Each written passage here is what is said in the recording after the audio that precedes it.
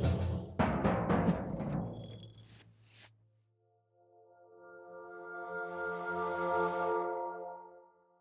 I'm going to preach a sermon entitled Grieving and Quenching the Holy Spirit. Grieving and Quenching the Holy Spirit. And you're there in Ephesians 4, but if you want to keep something there, bookmark it. We'll be back there several times throughout the sermon.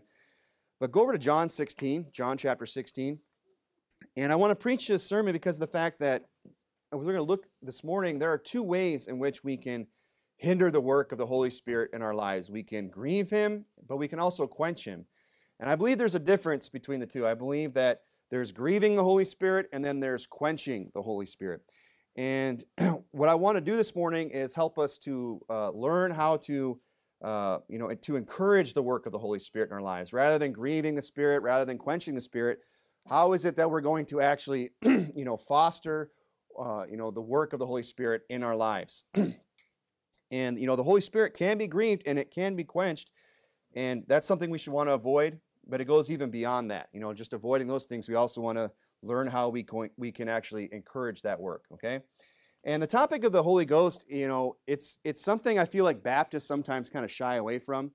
And the Bible talks a lot about the Holy Ghost. It's a very real ministry. His ministry to us is very real. But it's been so corrupted and misrepresented by a lot of other denominations that want to make it into something that it isn't. And it feels almost like anytime you bring up the Holy Ghost, people might get a little nervous or edgy, like, is he going to start, wanting us to roll around the aisles here and bark like dogs or do some kind of crazy thing? Because you say what are you talking about? That kind of thing is out there. That kind of thing is out there where they take the ministry of the Holy Ghost and just corrupt it, they misrepresent it. Well, we can't let this important truth of the ministry of the Holy Ghost be taken from us. This is a very important ministry. And it's the Holy Ghost is not somebody we want to grieve or quench in our lives. It's somebody that we need in our lives in order that we can live a good Christian life. You're there in John 16. It says in verse 7, "Nevertheless, I tell you the truth, is it expedient that I go away? For if I go not away, the Comforter will not come unto you." So notice Jesus said that it was expedient for Him to go away, meaning it was profitable, it was good, it was needful for Him to go away. Why? Because if He went not away, the Comforter will not come. That goes to show you the importance of the Holy Spirit, as it's being called here, the Comforter. That it was the ministry of the Holy Spirit is so important that even Christ is saying, hey, it's expedient that I go, because you need to have the ministry of the Comforter. Verse 8, "And when He has come, He will reprove the world of sin and of righteousness and of judgment. Of sin, because they believe not on me. Of righteousness, because I go to my Father, and ye see me no more. A judgment, because the prince of this world is judged. Yet I have many things to say unto you, but you cannot bear them now." Verse 13, "Howbeit when He, the Spirit of truth, is come, He will guide you into all truth." So this is a very important ministry. Like, the Holy Spirit is somebody you need to have in your life. It's not somebody you want to quench. It's not somebody you want to grieve. It's somebody that we should seek to appease in our Christian lives. It says there, He will guide us into all truth. He shall not speak of Himself, but whatsoever He shall hear, that shall He speak, and show you many things. So go to Ephesians chapter 4, where we had you start. Ephesians chapter 4. Now, let me just start out by saying the sealing of the Holy Spirit is guaranteed. That's a guaranteed thing. When you got saved, you were sealed with the Holy Spirit. That's what it says there in Ephesians chapter 4, verse 30. "And grieve not the Holy Spirit of God, whereby ye are sealed unto the day of redemption." When you got saved, you got sealed by the Holy Spirit unto what? Until the next time you sinned? Until you got backslidden? Until you quit living for the Lord? No, until the day of redemption. Until the resurrection, when the new man and the new body are brought back together. Okay? So you're sealed by the Holy Spirit, but it is possible, although you are sealed by Him, you could still grieve Him. You could still quench the Holy Spirit. The sealing is permanent. Okay? You're in Ephesians. Go back to chapter 1. Ephesians chapter 1, keep something in chapter 4, we'll be back. Paul said in Philippians 1, "Being confident of this very thing, that He which hath begun a good work in you will perform it until the day of Jesus Christ." Jesus said that He gives unto us eternal life. They shall never perish, neither shall any man pluck them out of my hand. We know that once we're sealed, we're always going to be sealed. Once we're saved, we're always going to be saved. We're never going to lose that. Look at Ephesians chapter 1, verse 11. "In whom also we have obtained." Notice it's past tense. It's past tense. It's already done. You're already sealed. It's good as done. We have obtained an inheritance. We're not obtaining an inheritance. We're not earning an inheritance. We've already obtained it through the salvation that is in Christ, being predestinated according to the purpose of him who worketh all things after the counsel of his will, that we should be to the praise of his glory, who first trusted in Christ, in whom we also trusted, ye also trust after you heard the word of truth, the gospel of our salvation, in whom also after that you believed, ye were sealed with that Holy Spirit of promise. So that sealing that we have comes to us what? After we believed. And what is that sealing? It's a sealing of promise. They were going to have, that we have and obtained an inheritance. He is the earnest of our inheritance, is what the Bible calls him. Go over to 2 Corinthians chapter 5, you'll see that. 2 Corinthians chapter number 5, I'll read to you from 2 Corinthians 1. He said, now he which established you in Christ and hath anointed us is God, who hath also sealed us and given us the earnest of the Spirit in our hearts. So God has sealed us, and he has what? Given us an earnest. You know, an earnest is just, we would use that word means to be serious, right? Like when you buy a home, you put down earnest money. What are you showing people? That you're serious about buying the home. You're not just, going around kicking tires, as they say. You're serious about buying the house, you put down earnest money, right? And that's the sense that that the Bible is using that word here. You know, God has given us earnest. Hey, I'm serious about redeeming you. I'm serious about giving you an inheritance in heaven. I'm serious about resurrecting you. Here's the earnest, the sealing of the Spirit. Look in 2 Corinthians chapter 5, verse 1. It says, for we know that if our earthly house of this tabernacle were dissolved, we have, again, past tense, we have a building of God. It's already done, not made with hands, or eternal in the heavens. For this, in this we groan, earnestly desiring to be clothed upon with our house which is from heaven. If so be that being clothed, we shall not be found naked. For we that are in this tabernacle do groan, being burdened, not for that we should be unclothed, but clothed upon, that mortality might be swallowed up of life. Now he that hath wrought for us, for the selfsame thing, is God, whom also hath given us unto us the earnest of the Spirit. So there it is again, the Spirit, that sealing is an earnest. It's a down payment, but notice that it is God that has wrought it for us. God's the one that did that for us. We didn't earn that. That's why it says God hath given us the earnest of the Spirit. Therefore, we are always confident. Look, if you're saved and you have the sealing of the Holy Spirit, you are always confident, knowing that while we are at home in the body, we are absent from the Lord, knowing we have a home in heaven. That is our confidence. Don't let anybody take that from you. But though we are sealed, though we have that sealing which is permanent, though that earnest is there, though we have the promise of God, it is still possible for us to do what? To grieve the Holy Spirit. If it weren't possible to grieve the Holy Spirit, why is Paul telling us not to grieve the Holy Spirit? And people get in these false doctrines like, well, once you're saved, you're just never going to grieve the Holy Spirit again. You're just never going to sin again. That's a false doctrine. He says right there, grieve not the Holy Spirit, whereby you're sealed in the day of redemption. How do we see now? How is it that a person can grieve the Holy Spirit? Through the sins of the flesh. That's how that's one major way of grieving the Holy Spirit is through the sins of the flesh. Go to Galatians chapter 5. Keep something in Ephesians. Go to Galatians chapter 5. If you want to bookmark Galatians chapter 5, we'll be back there again later. Ephesians 5, it says, and be not drunk with wine wherein is excess, but be filled with the Spirit. He's saying, look, don't be drunk with wine, but be filled with the Spirit. You know what that tells me is you can't have both. You can't be drunk with wine and filled with the Spirit. These things are contrary. It's one or the other. Galatians chapter 5, look at verse 16. This I say then, walk in the Spirit, and ye shall not fulfill the lusts of the flesh. For the flesh lusteth against the Spirit, and the Spirit against the flesh, and these are contrary one to another, so that you cannot do the things that you would. So what's one way that we can grieve the Holy Spirit? It's through walking in the flesh. It's through drunkenness and other things that we're going to look at. And these things are contrary one to another. I mean, you can't have both. You can't walk in the flesh and in the Spirit. So let's get a little bit more specific. Go back to Ephesians chapter 4. What are some other ways that we in the flesh can grieve the Holy Spirit? Well, we'll just look at the context of Ephesians chapter 4, verse 30. We'll back up to verse 17. It says there in Ephesians 4:17, this I say therefore, and testify in the Lord, that ye henceforth walk not as other Gentiles walk in the vanity of their mind, having the understanding darkened, being alienated from the life of God through the ignorance that is in them, because of the blindness of their heart, who being past feeling have given themselves over unto what? lasciviousness, to work all uncleanness with greediness. Now, these are, lasciviousness, uncleanness, these are referring to the lusts of the flesh, those carnal desires, like fornication. Now, it's beyond even just the normal, I guess the standard that the world would have for fornication. Lasciviousness is like the next level. It's where it's a very lewd, very open type of behavior, okay? But he's saying, look, the Gentiles, that's what they've given themselves over unto. And to do what? To work all uncleanness. And that lifestyle of fornication and lasciviousness is an unclean lifestyle.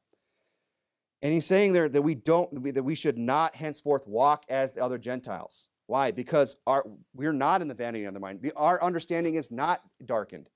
We are not in ignorance. We have the Holy Spirit. So let's not walk like them. Let's not walk in the flesh. Let's walk in the Spirit. Because if we're going to have the sealing of the Spirit and then walk in the flesh, what you're going to do is you're going to grieve the Holy Spirit. Go over to Galatians chapter 5 if you're still something there. Keep some in Ephesians 4. Back to Galatians 5 again. The Bible says in 1 Peter 4, for the time past of our life may suffice us to have wrought the will of the Gentiles.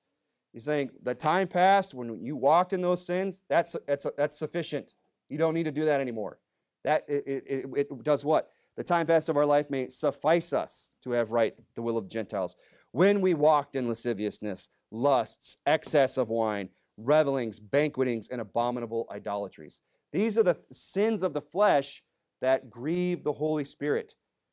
Look at Galatians chapter 5, verse 19. Now the works of the flesh are manifest, which are these: adultery, fornication, uncleanness, lasciviousness, idolatry, witchcraft, hatred, variance, emulations, wrath, strife, seditions, heresies, envyings, murders, drunkenness, revelings, and such like, of the which I tell before, as I told you also in time past, that they which do such things shall not inherit the kingdom of God. These are the works of the flesh. And there's more that we could talk about, but a lot of these just encompass a lot of different sins, don't they? If we go to and talk about, if we say lusts, if someone's just lusting, that's going to encompass a lot of different sins. Drunkenness, revelings, banquetings. These are the type of things that the Gentiles, the unsaved, the heathen get involved with, that if we as the children of God continue to also do, will cause us to grieve the Holy Spirit. And the Bible's telling us not to grieve the Holy Spirit.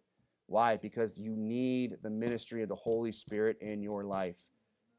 And that's one of the great joys of the Christian life, is the ministry of the Holy Ghost. It's such a profound thing to know that that is real, that there really is a Holy Spirit who really does minister to our hearts. You're in Ephesians chapter 4. Look at verse 20. I had you in Galatians 5. I'll give you time. Go back to Ephesians chapter 4. In verse 20, he said this: but ye have not so learned Christ, if so be that ye have heard him and have been taught by him, as the truth is in Jesus, that ye put off concerning the former conversation the old man, which is corrupt according to the deceitful lusts. We need to put off the old man. We need to put off that former conversation, that way we lived, the manner in which we lived our lives, those old behaviors, those things that we used to do. We need to stop doing them so we do not grieve the Holy Spirit. So that's one way you can grieve the Holy Spirit. And probably everybody, that's probably not news to anybody. Like, yeah, God doesn't like sin. What else, Brother Corbin? Is water wet? The sky's blue, right? We could just end it there. Don't sin. Amen. Let's close in prayer, right? But what about even beyond that, the sins of the mind, right? The sins of the mind. Because sometimes we think, well, I'm not doing those things. I'm not outwardly in sin, but a lot of time the things that we think or feel or say inwardly, those are also sinful. And, the sins of the mind are another way in which we can grieve the Holy Spirit. So it's not just these outward lusts of the flesh, but also the inward sins of the mind and the heart. And really, those are the tough ones. Those are the ones that we really struggle with probably more than others. I mean, some sins, it's really easy. They're easier to get rid of because of all the detrimental effects that they have on our life. We want to get rid of the alcohol. We want to get rid of the drugs and the pornography and the fornication and all these other things because it's just so obviously bad.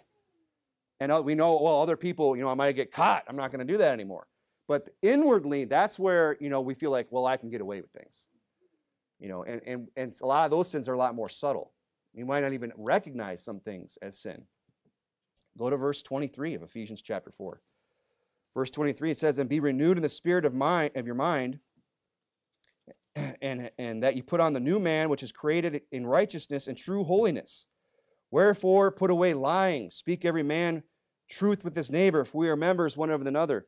Be angry and sin not. Let not the sun go down upon your wrath. So we don't want to be angry, vengeful people. Now, of course, there's a time and place for anger, but that's not the type of people we need to be. The Bible says that anger rests in the bosom of fools. It rests there. It's always there.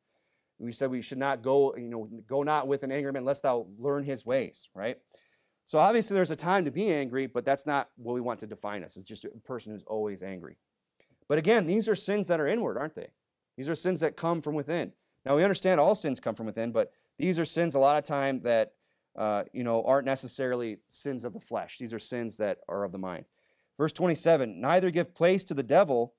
Let him that stole steal no more, but rather let him labor, working with his hands the thing which is good, that he may give to him that needeth.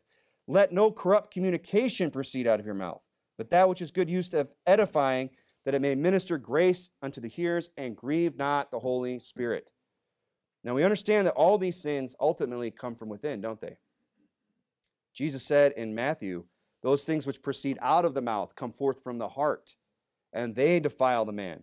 For out of the heart proceed evil thoughts, murders, adulteries, fornication, thefts, false witness, and blasphemies. So more than just, our outward abstinence from sin, we need to be even more concerned with, an inward cleansing, an inward being right with God. We want to look inward, because that's really where, if that's where sin is going to come from, that's where holiness is also going to come from. Like if all these sins that grieve the Holy Spirit are coming from within us, from in the heart of man and manifesting themselves, that's the same way it's going to work with holiness, true holiness. We're going to be filled with the Spirit. That's going to come from within and manifest itself in our lives.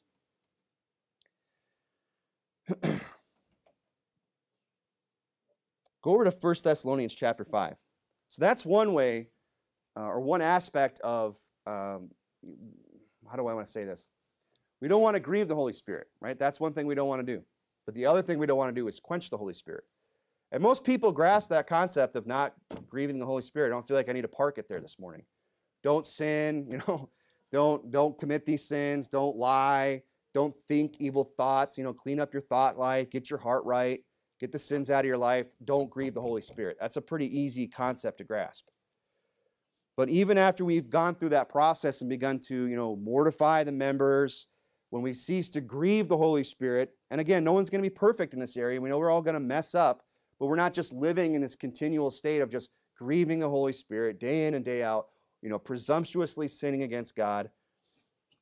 Even after we've gone through, gotten rid of that and we've begun to mortify the members of our flesh, we have to be careful not to quench the Holy Spirit, which I believe is a different work. Okay, that's another way of we'll just look at it here. We must be careful not to quench the Spirit. So the Holy Spirit, is proactive not only in helping us to stop certain behaviors, right? He's proactive in not only helping us quit certain sins, but he's also helpful in developing godly behavior. It's not just I'm going to stop sinning and that's it. It's I'm going to get the sin out of my life. I'm going to clean up my life. I'm going to stop grieving the Holy Spirit, and now he's going to work in my life, right? He's going to, if you're there in 1 Thessalonians chapter 5, look at verse 19. It says, quench not the Holy Spirit. Quench not.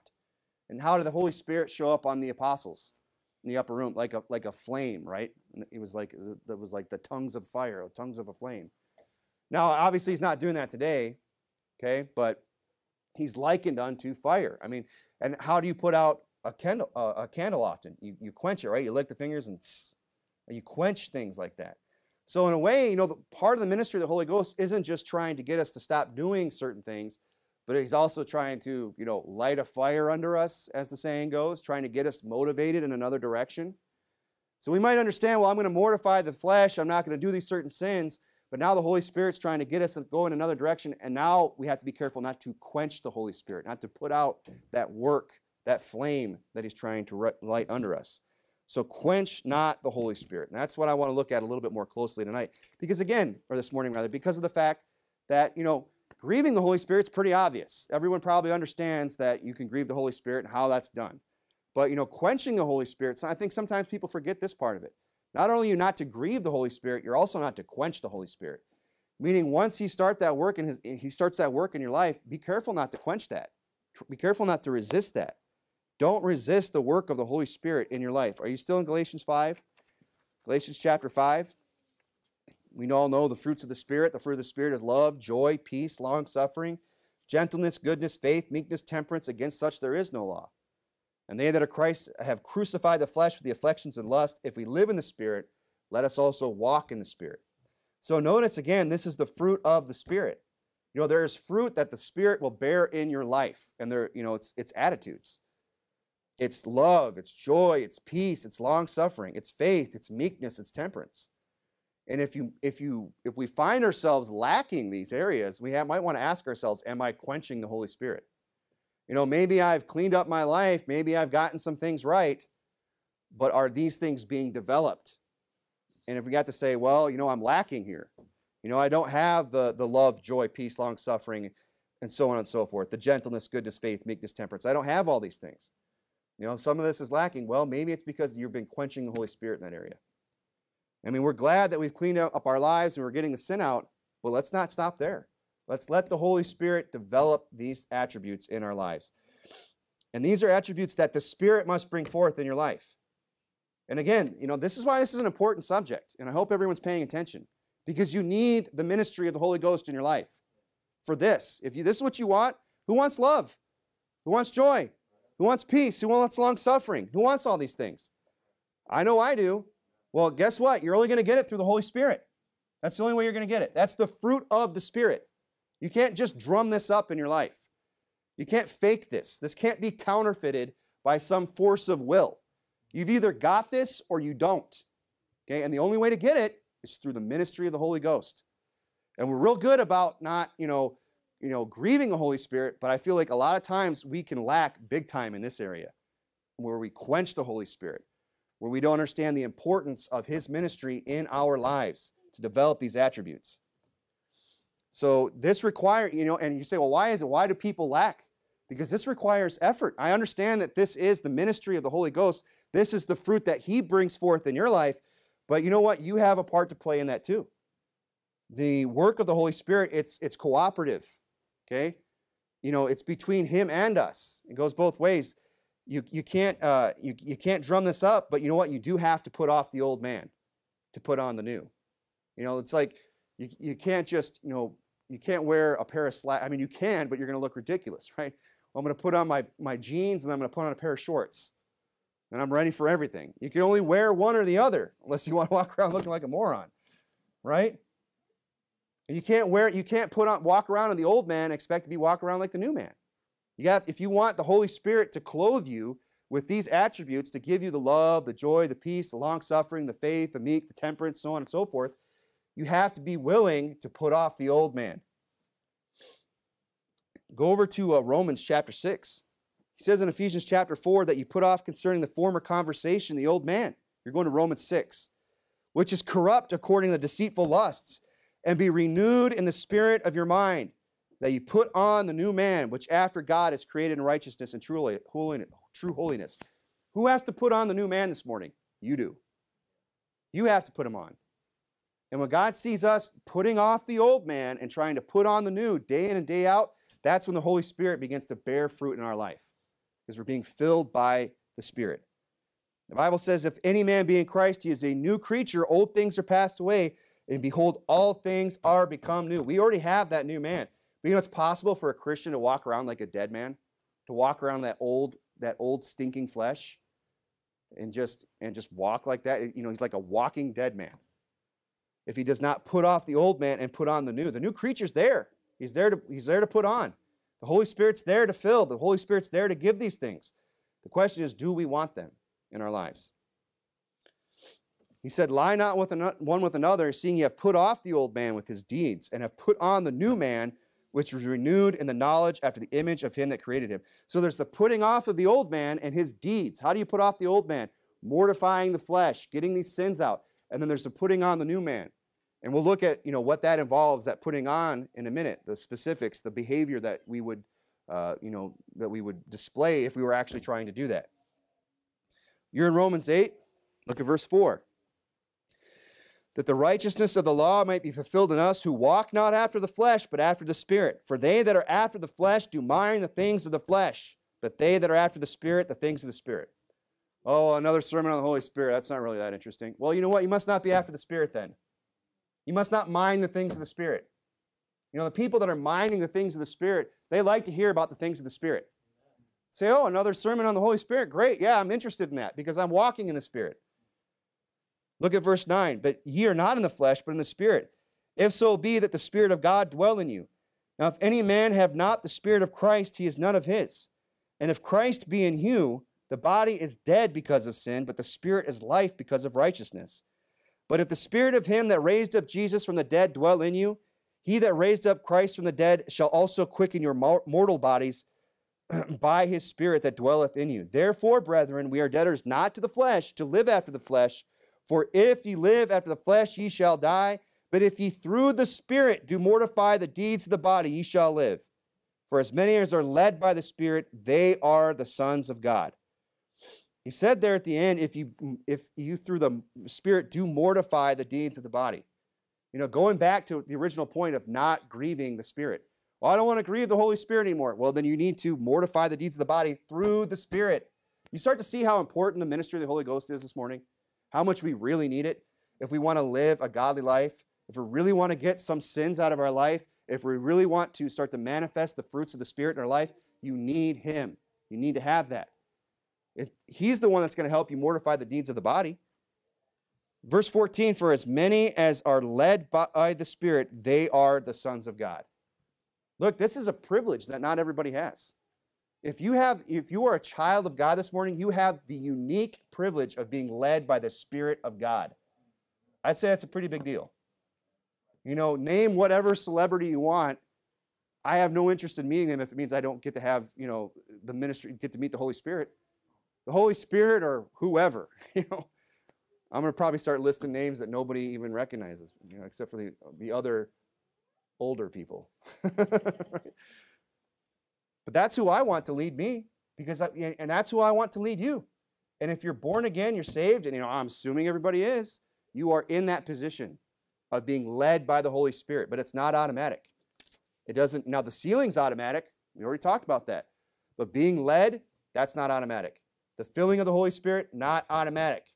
You have to put off the old man. You have to put on the new. That requires effort on our part.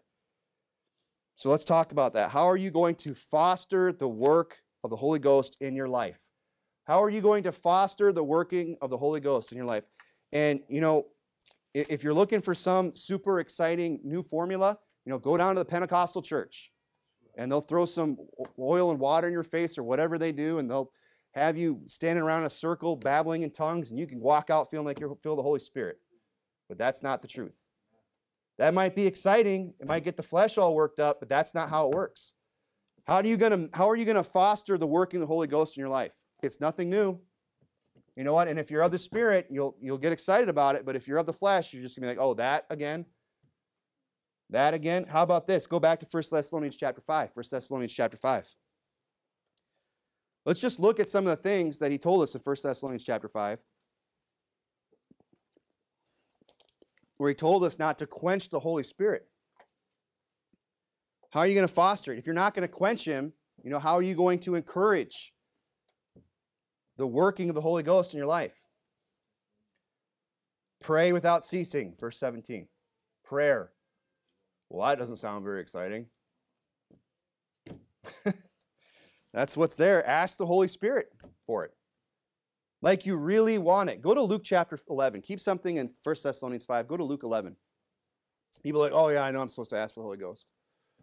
Dear Lord, fill me with your Spirit. Amen. You know, you think God's going to fill that prayer? That's just like, oh, I just know I'm supposed to say that. And if I just say these magic words, I'll get the Holy Spirit. That's not how it works. God's not just this vending machine where if you pour it in a certain amount of coins, oh, you get the Holy Spirit now. You know, God gives the Holy Spirit to people who actually want it. The people who really want the Holy Spirit, they're the ones that are going to get it. Look at Luke 11, chapter 5, and he said unto them, Luke 11, 5, which of you shall have a friend and shall go unto him at midnight and say unto him, Friend, Lend me 3 loaves, for a friend of mine is in his journey is come to me, and I have nothing to set before him. And he from within shall answer and say, trouble me not, the door is now shut, and my children are with me in bed. Now again, this is a friend coming to a friend. Look, I'm willing to help my friends, but some parts of the day are better than others to get help from me. If you call me up at 2 in the morning and say, hey, I need to borrow a cup of sugar, I'm like, come back in the morning. You know what I mean? Like, this is inappropriate, right?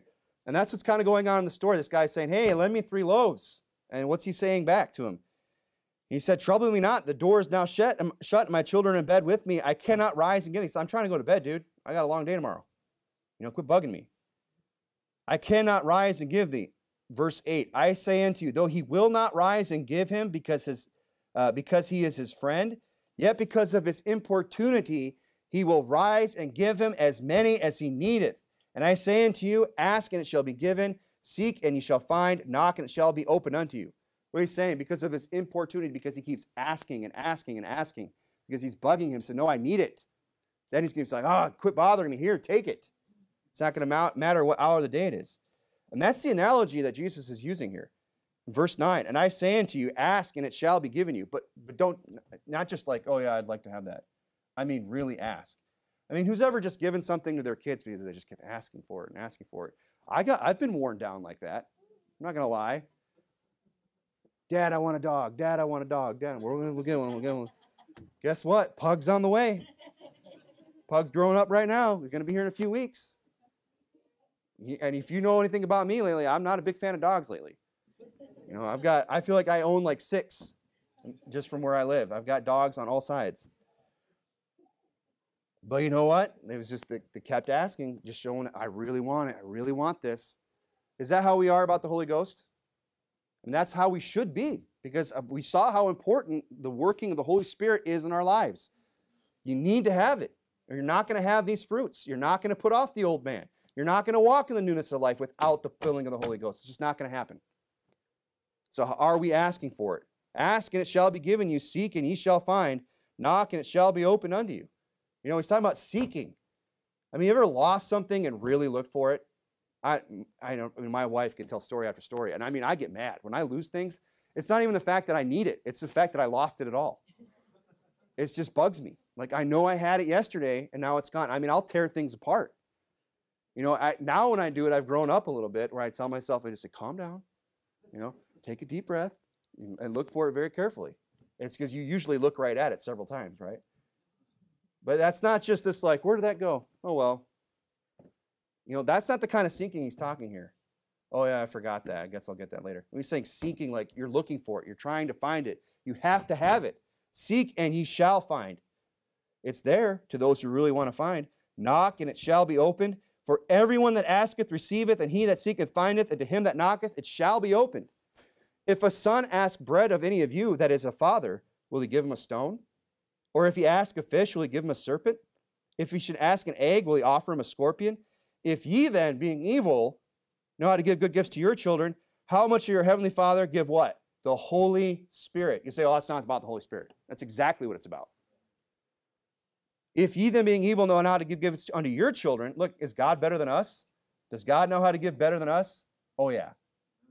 And we're evil, and we're kind to our children, and we're his children. We are led by the Spirit of God. We are the sons of God. We are the children of God. So if we go to God and say, I want the Holy Spirit, is he going to give it to us or not? Of course he is. He's going to give it to us if we ask. If we ask in sincerity, if we're really wanting it. And God knows our hearts. If we're sincerely wanting the Holy Spirit, the problem is a lot of times we lack it because we don't really want it. Because we're really not that interested in it. Because the way you got to go about getting it, what do you mean prayer? I mean, it'd be a lot more exciting if I just said, hey, I got this bottle of water up here. I'm just going to start sprinkling the crowd and whatever. And then we're all just going to jump around. We'll get the rock band up here, and then we're all going to be filled with the Spirit, right? No, all you've done, you have a high, it's just your heart rate's been accelerated. You're full of oxygen, or maybe even a devil, who knows? Right? But that would be more exciting, but it's pretty exciting to me to think that I can pray and be heard by God, and he gives me his Holy Spirit. To me, that's exciting. It's a dull exercise only to those who lack faith. If that's dull to you, well, you mean just pray, that sounds kind of boring. It's because you might not really believe it. Maybe you really haven't let that settle in on you. It's dull only those who lack the faith. Let's go back to 1 Thessalonians chapter 5. So, how are you going to foster the work of the Holy Spirit? It's important not to grieve him. It's also important not to quench him when he starts to work in your life. And you want to kindle that fire, right? Not put it out. We want more of the Holy Ghost in our life, working in our lives. How are we going to get that? Through prayer. Real quick, verse 18, in everything give thanks. Notice it says they're in everything.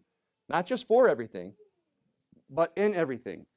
The tribulations that you're going to go through, the hard times that are bound to come, that's when you should be giving God, you should still, even in that moment, give God thanks, right? For this is the will of God concerning you.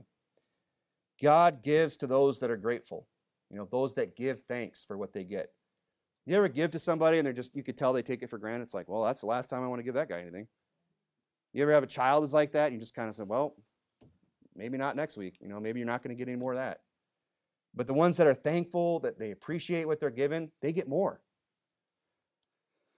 God will give us. So give thanks in everything. Pray. Look at verse 19. Quench not the spirit. That's what we're talking about, right? And despise not prophesying. Go to church. You want to get filled with the Holy Spirit? Go to church. There, I said it. All right? Go to church. And I preach about that a lot. And it's not because I need people to come here and make me feel important. I want people to come to church for their benefit. I mean, I had a great church. I still got a great church. Faithful Word Baptist Church, Tempe. I like sitting in the pew and being preached at. I like it. But I'm doing this to help other people.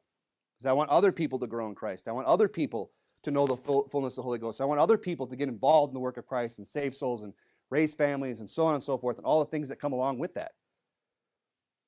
But that's what he says here. Quench not the spirit, despise not prophesying. Preaching.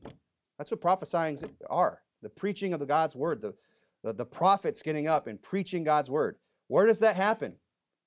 Happens right here in church. 3 times a week. Sunday morning, Sunday night, Thursday. And here's the thing. If you're dragging yourself into church, I'm just going to go ahead and say it. You're not filled with the Spirit. Now, I get sometimes we have to, had a long day at work and whatever, and we got to get there, and we're just physically tired. But if we're waking up on Sunday morning, it's like we're refreshed, wife made a great breakfast, whatever. We've got no excuse, and it's just like, oh, it's time to go to church now. You got that kind of an attitude, you're not filled with the Spirit. A person who's filled with the Spirit is going to say, I can't wait to hear what God's Word says this morning. They're going to be there. I can't wait to praise God in song. I can't wait to meet the brethren and have fellowship with those that are like-minded like me. That's what a Spirit-filled person, that's how they're going to, the attitude they're going to have. Not just this, oh, I guess I got to go to church and show my face. So, quench not the Spirit. Prove all things, he says in verse 21. Hold fast that which is good. Prove all things. Now, how are you going to prove all things? By reading your Bible. By reading your Bible. This is nothing new. I know it's nothing new. But these are the things that people lack the most. The basics, the fundamentals that keep them from having the fullness of the Holy Ghost. This is what causes them to quench the Spirit in their life. God, the Spirit's trying to move. The Spirit's trying to work. Get in church. Pray. He wants you to read the Bible so he can speak to you, but we just don't do it. These are the areas that people struggle in. These are the basics that we need to get down once and for all in our life and make sure we don't let them slip. Prove all things which are good. Take the Bible, open it up. Is what the preacher's saying right? Is what I'm hearing right? Let me prove it. Let me be like the Bereans, who search the Scriptures daily to see whether these things be so. Let me be noble like they were. Read your Bible. Verse 22, abstain from all appearance of evil. Now notice he didn't just say abstain from evil. He said abstain from all appearance of evil. He's saying even if it just looks evil, even if it's not inherently evil, abstain from it. Just don't even go there. What's this talking about? Living a holy life. Living a holy life. Live a sanctified, set-apart life. That's what God wants for you. And look at verse 23. And the very God of peace shall sanctify you holy. Now, what does it mean to be sanctified? We talked about it just recently. It means to be set apart, right? God, if you do all these things, God's going to set you apart unto himself. A vessel meet for the master's use. That's what you'll be to God. If you do all these things, all these just basic, fundamental, lackluster, mundane, day in, day out things that we need to do as Christians. Pray, read our Bibles, go to church, get the sin out, live a separated life. If we'll do those things, what are we going to get? We're going to have God, the God of peace, sanctifying us holy. That sounds like a pretty good trade-off to me. And I pray, God, your whole spirit and soul and body be preserved blameless unto the coming of our Lord Jesus Christ. So if we desire to be filled with the Spirit this morning, you have to be willing to walk in the Spirit. Say, well, I don't want to grieve the Spirit. That's great. But that's like first base. That's like, step one in the Christian life. Stop sinning. Stop grieving the Spirit. Okay, well, what about not quenching him? What about even going beyond that and saying, I'm not only not going to grieve him, not only am I not going to quench him, I'm actually going to try and foster and encourage the Holy Spirit in my life through prayer, through Bible reading, and so on and so forth. Well, then you're going to have to be willing to walk in the Spirit. It's called walking because it takes effort. It's putting one foot in front of the other. Here's the thing. When it comes to walking in the Spirit or the flesh, it's one or the other, like I said earlier. You can't have a bit of both. You can't have a little bit of sin and a little bit of the Holy Spirit. It's one or the other in our Christian lives. You can't have both. So the challenge this morning that I'm putting out there is decide what you want for your life. Decide what you want. Do you want the pleasures of sin for a season? Because we're not stupid. Why do you think people sin? Because there's pleasure to be found in it. It's for a season though, right? Is that what we want? The pleasures of sin for a season with all its shame, with all its regret, with all its consequences? Or do you want to be filled with the Spirit? Do you want to have the fruit of the Spirit this morning? Which do you want? One of them is going to offer you, that carnal satisfaction, right? That pleasure. The other one is going to offers what? What is the Holy Spirit going to give us? Joy, peace, love beyond comparison. So that we in all things can thank God. No matter what happens in our life, we're like, well, I got the Holy Spirit, I'm saved. No matter what goes on, I'm still praising God. If you desire to be filled with the Spirit, then you're going to have to endeavor. You're going to have to put forth the effort not to grieve him, not to quench him, not to grieve or quench the Holy Spirit, by which we have been sealed. We're already sealed by the Spirit. If we live in the Spirit, let us also walk in the Spirit. We already have life in our spirit. That's the direction we're already headed. Why would we resist God? Why would we be like that, dog who doesn't want to go for a walk? Just keeps pulling on the leash. We're going to get there eventually. We can go kicking or screaming and get drug all the way there to heaven. Or, we could go happily along and God would guide us and lead us, help us to avoid certain pitfalls and, take in some nice scenery at the same time. But if that's what you want for your life, if you want the filling of the Holy Spirit, it doesn't come automatic. There's a process involved. And, we should want it because we desperately need it in our lives. Let's go ahead and pray.